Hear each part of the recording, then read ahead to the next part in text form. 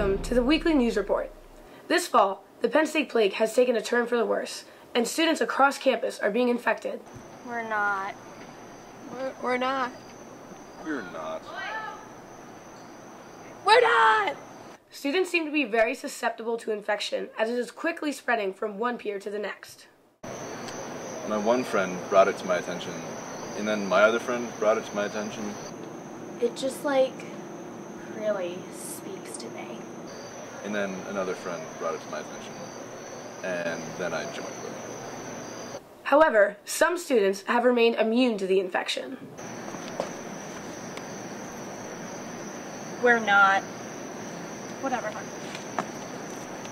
While it seems to be terminal for others. It's 1 o'clock. Michigan still rocks. I'm gonna use zebra. The plague is catching fast and grabbing hold.